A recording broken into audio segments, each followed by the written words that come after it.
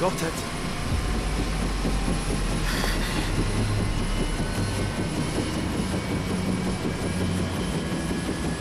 Be safe.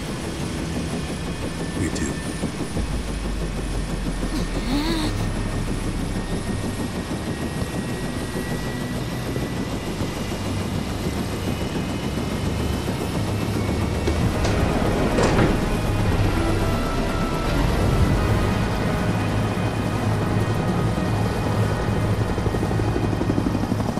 Care to explain, Cait?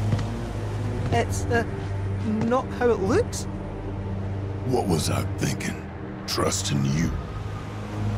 The company man with a heart of gold. Huh?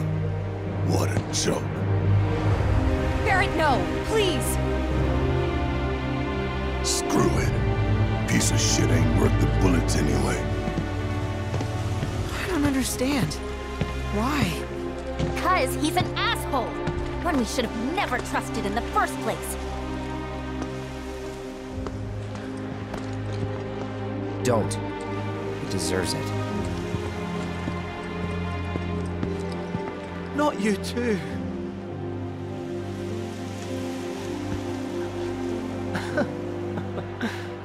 Knew from the start it had to end this way, but it still stings.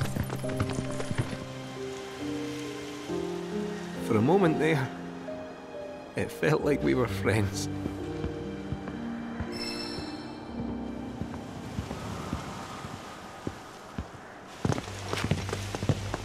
I am so pissed at Cait right now! Probably laughing at us from his new office.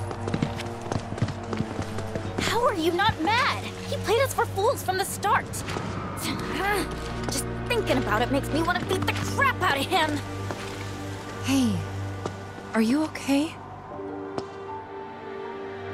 I'll be fine. Just thought I was a better judge of character. Forget him. So what's the plan then? We are not just gonna let him take the black materia, right? We're gonna go after him, right? And how are we supposed to do that without any leads? He's got a point. The only one who knows where the temple is Cait Sith. But he told the Turks, whose chopper I should be able to track. Really? I know which radio frequencies they use. The moment they get on comms, I'll find them. Well now, the old gal's got a transmitter. Ha! Then we're in business. All right, I'll run on ahead and get her warmed up for you. Later. It's settled then. We follow Shinra to the temple. The black materia will be ours.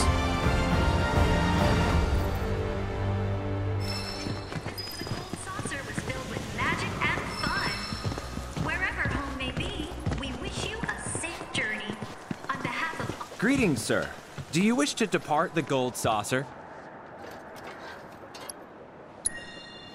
Safe travels.